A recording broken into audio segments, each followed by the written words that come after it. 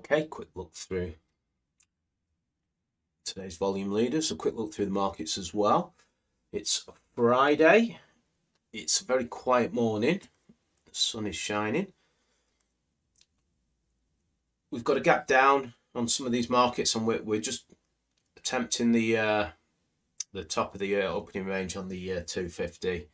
The DAX is through the opening range, FTSE 100 just shy, and obviously, you know, small caps are the weakest pool of stocks.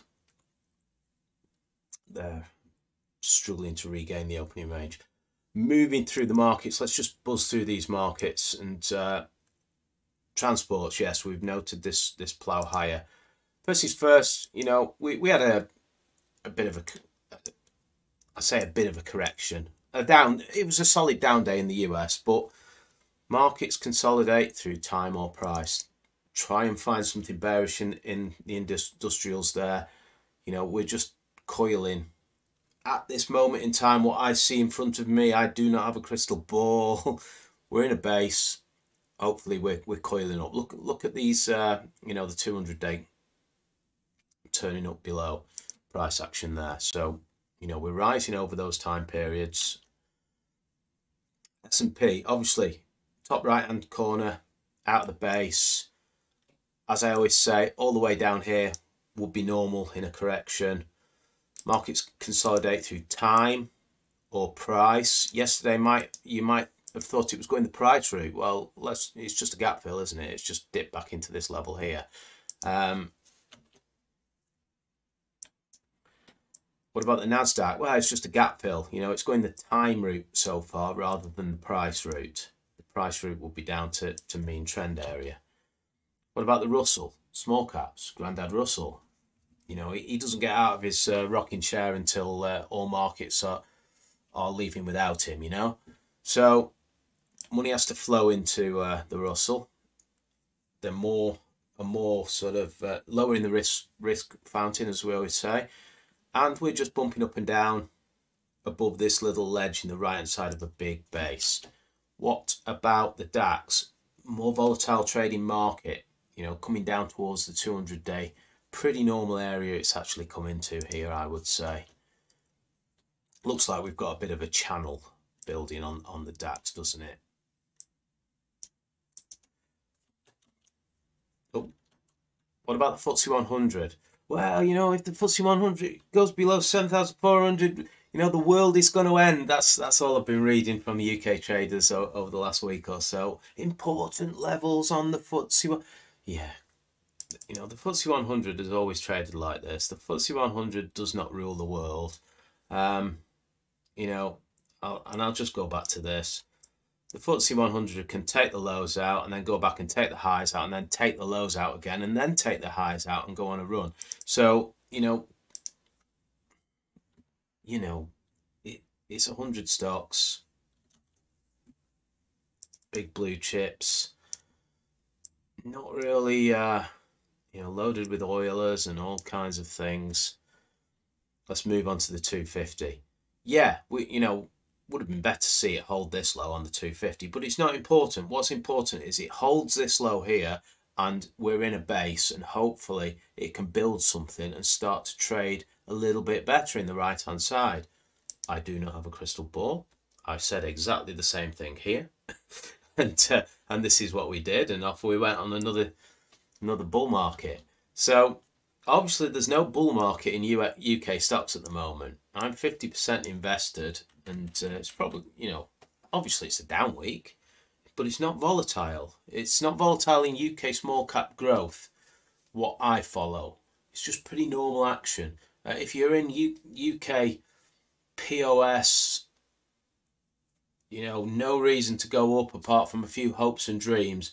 Well, money tends to be really slow to flow into those real POS areas of the market, you know. But being in the AIM market,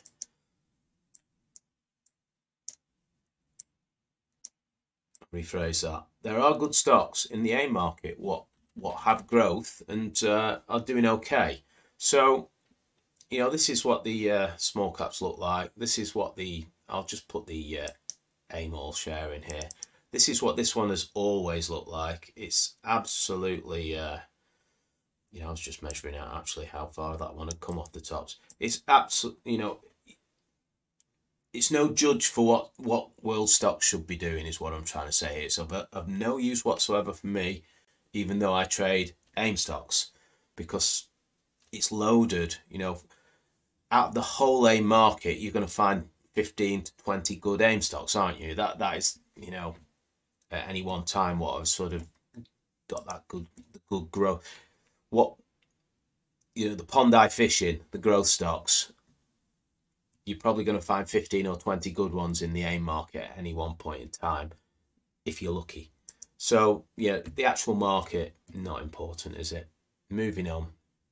So let's just quickly have a look through the volume leaders. That's where we are. Big rally next week. I know I said that last week. Big rally next week.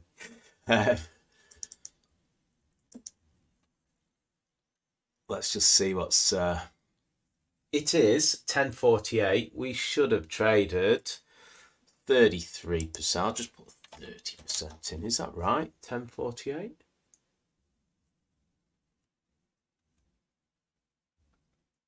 Yeah, I'll just put 29% in and give it a bit of room. And let's just go through these and just see what's hitting the volume leaders. Pullback area on Melrose. CCH, this is a potential sort of pullback as well, isn't it? We've already noted this one. It's bumbling around in a little area here. I don't know when the news is. It's got a bit today. Upgrades today. Have a read of that, obviously. Let me just go back and... oh, it didn't work.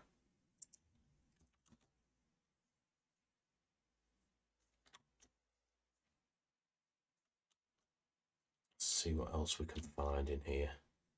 YouGov, so obviously a placing, I think, on this is doing acquisition. Potential stage 1 base, first pullback. Not really one for me to buy on that breakout, was it? You know, obviously we talked about that, the reasons why some breakouts are better than others. It's got gas in the tank. It's just made a what looks like a pretty big acquisition. It's come back into mean trend here.